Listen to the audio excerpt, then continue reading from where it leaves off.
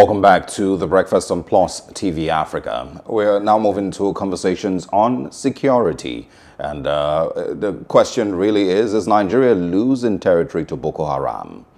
A member of the House of Representatives from Kano State, Haruna Dideri, says Nigeria is losing territories to Boko Haram insurgents.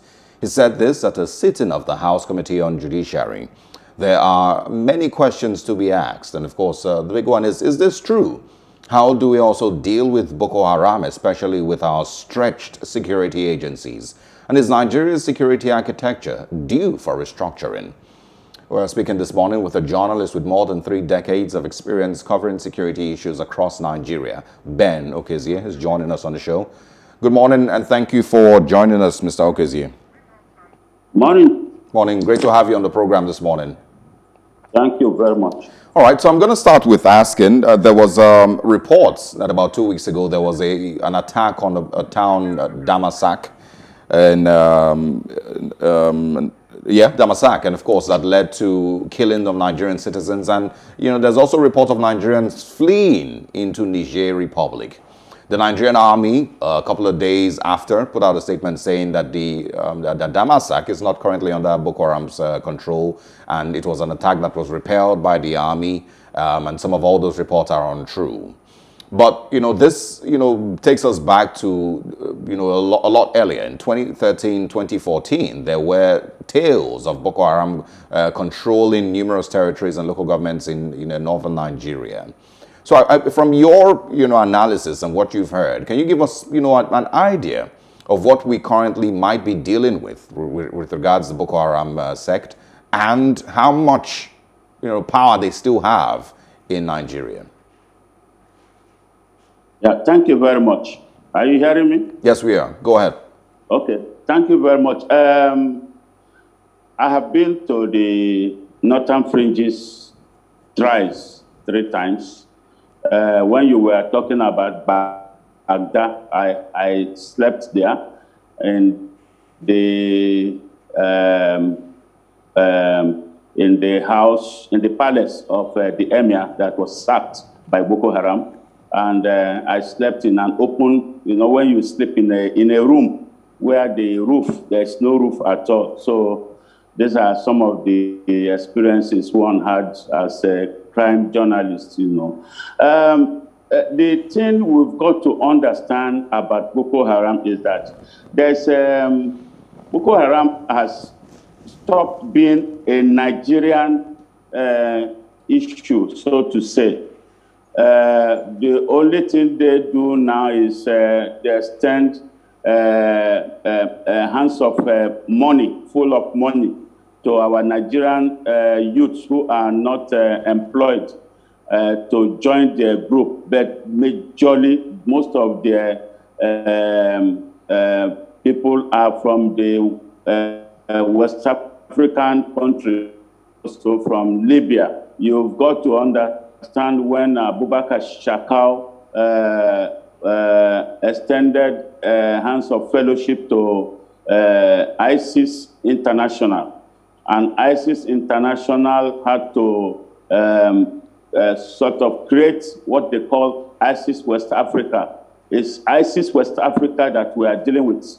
I was speaking on a radio, a foreign radio, and I explained to them that most of the insurgents are coming from most of the West African countries where they too are having issues of unemployment. And not until some of these things are handled by state governments, we might not be near peace. We might not be near peace. And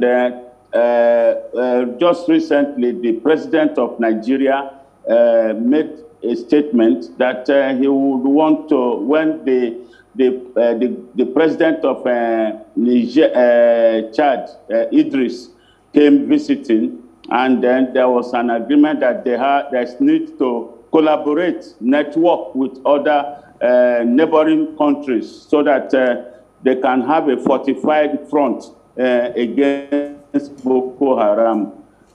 you've got to know that there are three fronts now. We have the front, which is the one in Cameroon. We have the one in that is facing Chad, and we have the one that is facing Niger Republic. So that's why they created the multinational joint task force. Good enough that is being handled by a Nigerian military general. So some of these things are things that those in power are fully aware of.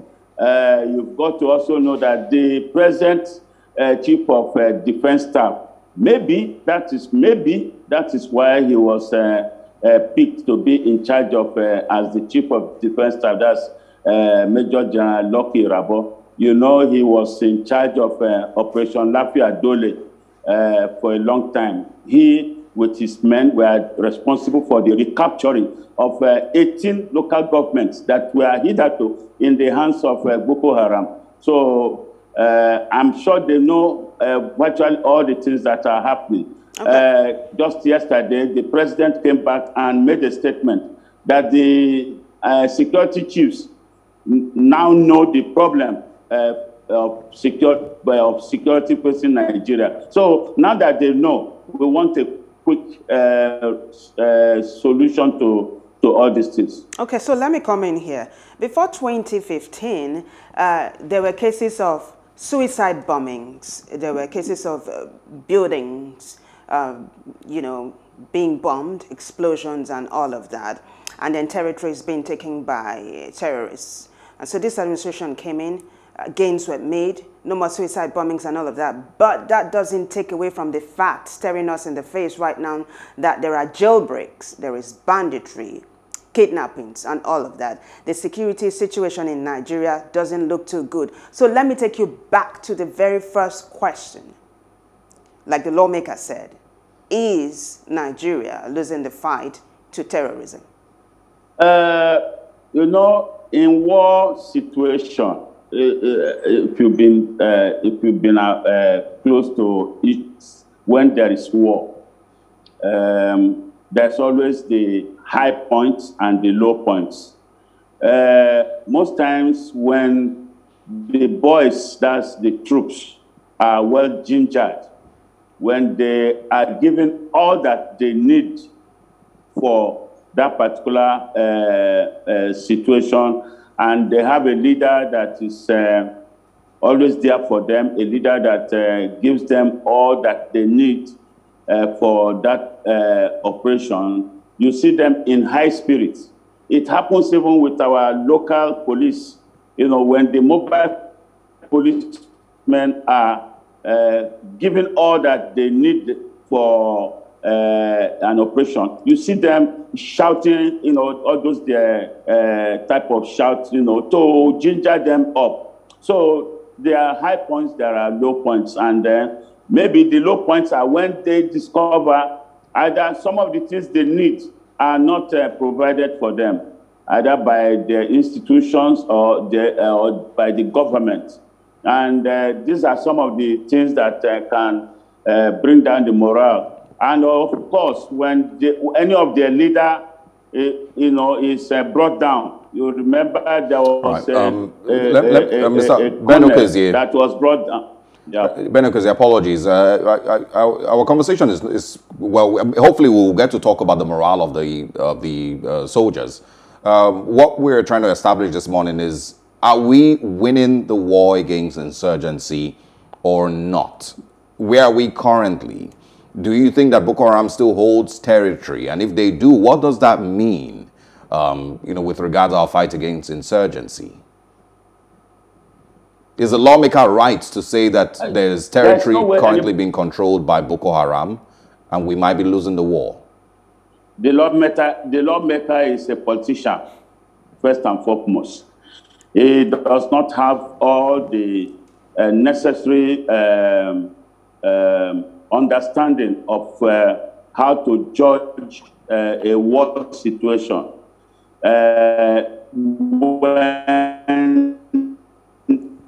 If it were to be a security man military man, I will hit to it. But once it's a politician, I don't think I will want to. I want to until I go there myself. After listening to the military people making their own submission, then I travel to that place, or I get in touch with sources over there to really get the real true situation. Then I will now be able to. It can just be that in the lawmakers' local government might be just one particular area that was hit. Then he will now use that one to generalize. Nigerians are very good in generalizing. You know, I was listening to you when you were talking about Benue State. You know, the people on ground are giving a different figure, but the governor, you know, is giving a different figure.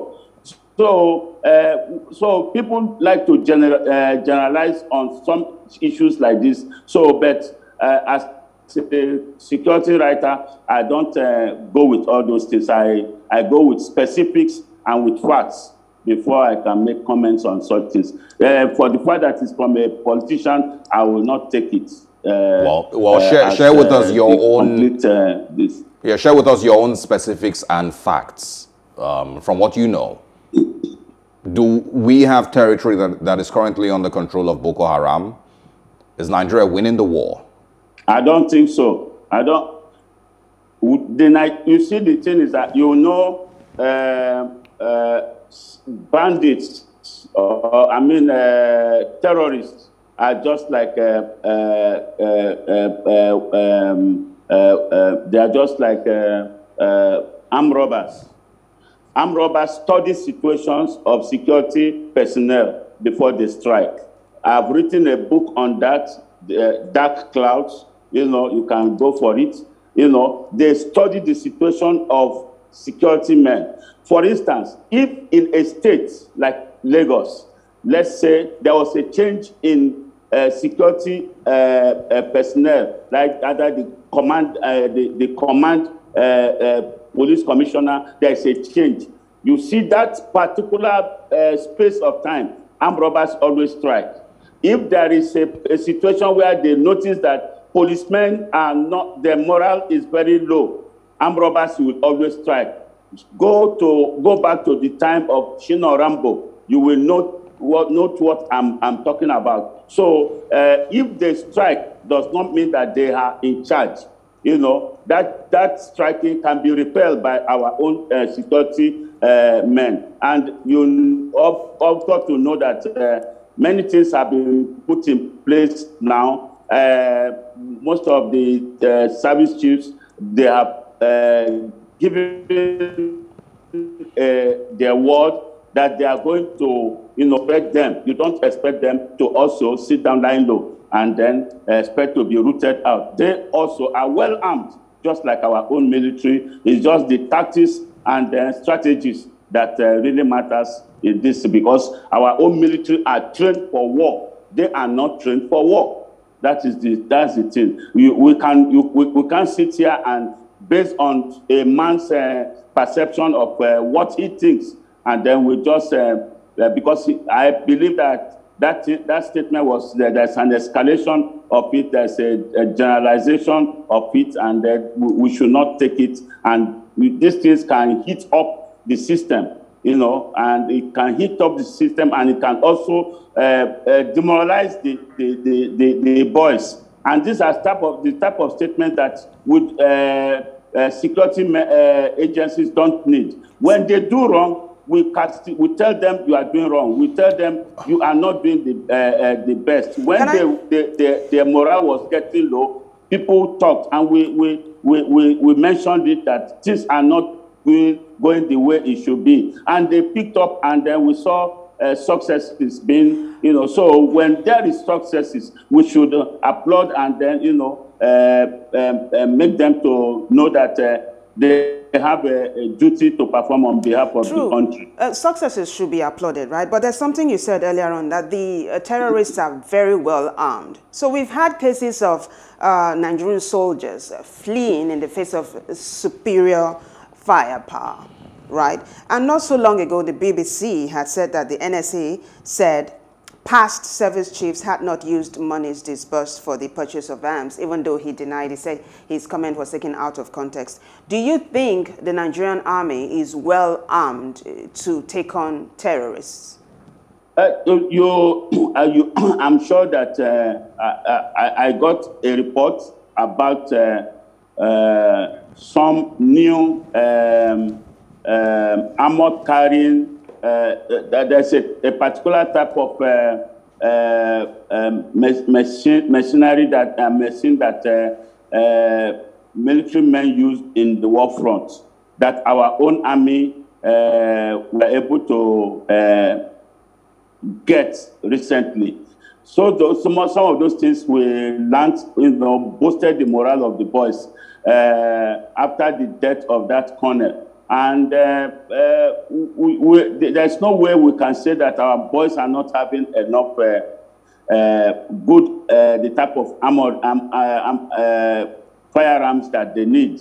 The thing is that the strategy that we are talking about here, when is the way the monkey moves about in the forest, that is the way the hunter, also strategizes to catch the monkey. That's exactly what is happening there. You've got to know there is what we call asymmetrical warfare. It's not the type of you face me, I face you type of war that was fought during the Biafran war. This is a terrorist type of war that even other countries that are more sophisticated than Nigeria, go through a hellish time, to subdue. We are just hearing that the president of U.S. is asking that his men should start withdrawing from Afghanistan. You've got to know how many years they've been there fighting that particular war in Afghanistan. So it's not something that just the terrorists. They are internationally linked, and whatever they need, they can easily request and get it. That is just to block all those sources of supply. If we're able to block all those sources, that is where all the synergy, the networking of all the governments of the West African countries is needed so that they can do a better job. Thank God, Idris was a former military general. That's the president of Chad. And then our own president is also a former military general. So when they put their heads together, I'm sure many things will happen. We pray that now that the president is back, that he must have watched things from the sideline. Okay, Mr. Okezie, while he's resting. So you talked about change of tactics and all of that. Is there a possibility that these terrorists have changed tactics and now, acting as bandits, kidnappers, herders? Is there a possibility? And if that's the case, do you think this is now overwhelming security agents? I don't. The issue of banditry, I have said that many times. These are the fleeing Boko Haram terrorist gangs that have been defeated. They have to find a way to escape more onslaught on their lives. So when they move in that land into Nigeria space, what they now do, when they flee, they flee with their firearm.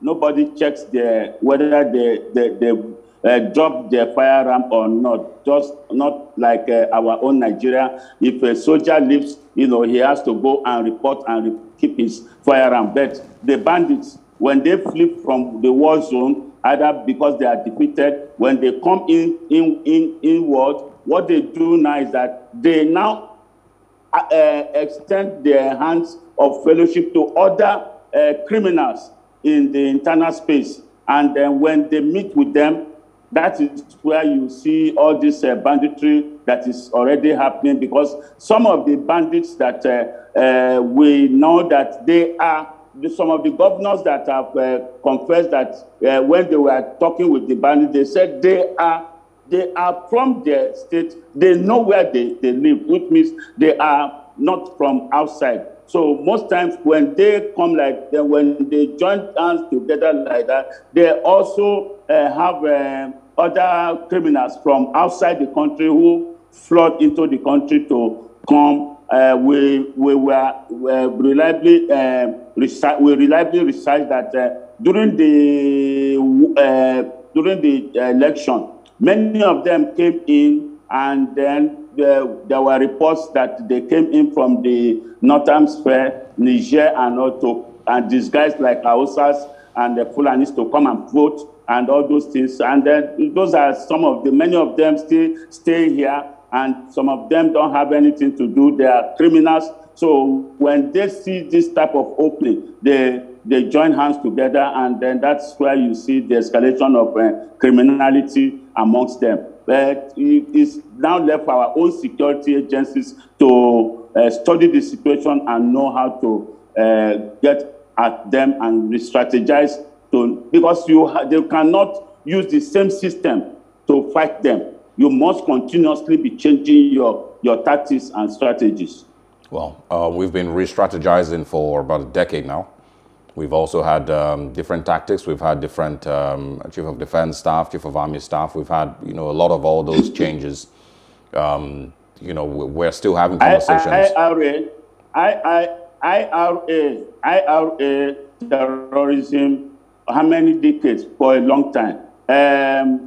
You go to Southern Africa, Somalia and co. How many years? You go to Indonesia, how many years?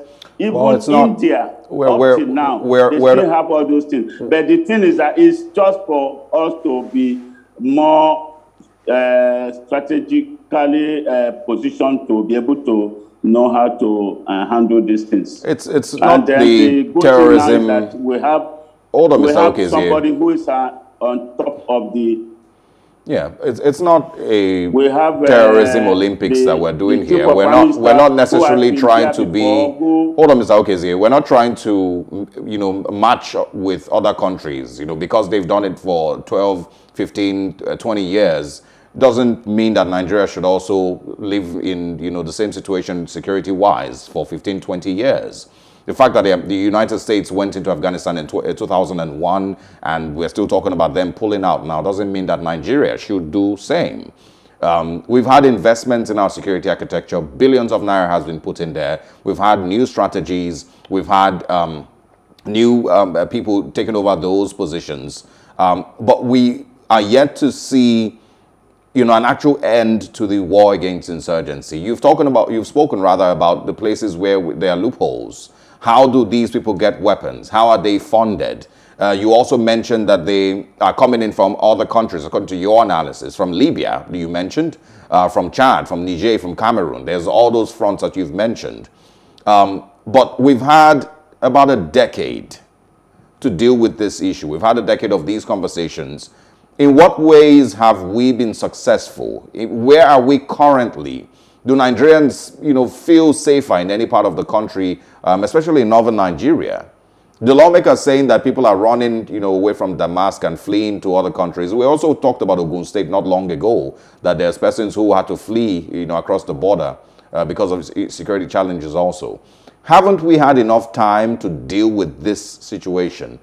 Haven't we had enough time to at least find out the sponsors of these terrorist groups? Haven't we had enough time to at least find out where these weapons coming from and block some of all those entry routes through which these terrorists get their weapons? Haven't we? The buck stops at the table of the president.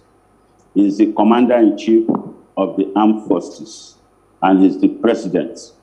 Now, thank God he's a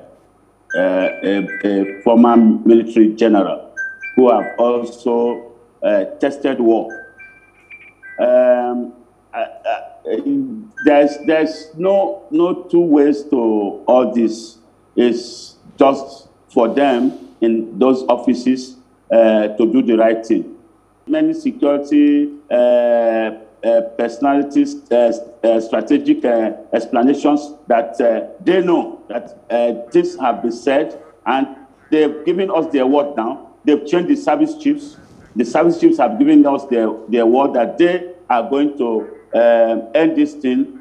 They've changed the police chief also. He has re-strategized this morning. He has changed some of the archaic systems that the former IG was using. He was in the system, and now he has studied everything. He knows that there are some areas that are not. But look, let me tell you, the issue of banditry is not meant for this military.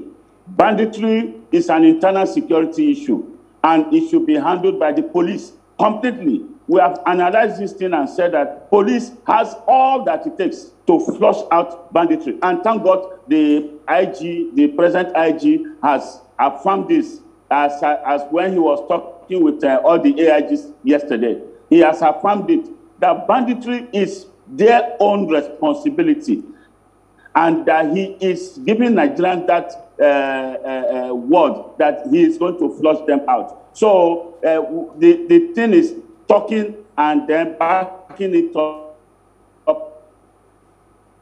with action. So if these things are joined together, Nigerians should be, we should not feel discomforted that things are happening like this. Yes, things are happening, but nonetheless, these leaders, Irabo was at the war front before. The IG has been in this system. Both of them has given Nigerians that hope, and with the president providing all that they need, we hope that Nigerians should give a sign of relief very soon. Because I trust in their judgment. I have been there. I have worked in the force headquarters. I know, the present IG. I have been to the war front. I know the former chief of army staff. They are people who have done things that they have shown results. So we should give them that opportunity again. I believe that, the president has also seen that, these persons are expectedly capable. They are trained well enough. They have years and years of experience in dealing with war situations, undoubtedly. But results are what Nigerians need to see. And when we're talking results, regardless of whether they're called bandits or headsmen or terrorists or Boko Haram or ISWAP, it is still at the expense of Nigerian lives and property. And regardless of whatever name you give them, there is a security agency that is set up to address these issues. What do you think we lack, and we've lacked for so long, that might be making it difficult for us to address security challenges? I write in the Sun newspaper every Thursday where I analyze security issues. And many years ago, I came up with the issue, and I said, what Nigeria needs is starting what is there already known, state police. We must have a state police. Asiwaju Tinubu bought into it, and he has studied it, and he knows that is the right thing to do. Former President Ibrahim Babangida bought into it, and he knew that that is the right thing to do. The present vice president, present vice president has bought into it, and he knows that that is the right thing to do. Now we are waiting for the government of Buhari to make sure that these things. All right, we're struggling with network with Ben Okezie. I think we're going to have to wrap it up here. Yeah, true. Thank you very much, Mr. Okezie. He's a security journalist of many, many years. Thank you for sharing your thoughts with us this morning on The Breakfast. We're sorry we are unable to bring you a conversation on inflation and the high cost of food across Nigeria. We hope that we can reschedule that for sometime over the weekend or Monday. But we'll take a short break. When we come back, we're moving into something a little lighthearted. Wale Scott will be joining us. Stay with us.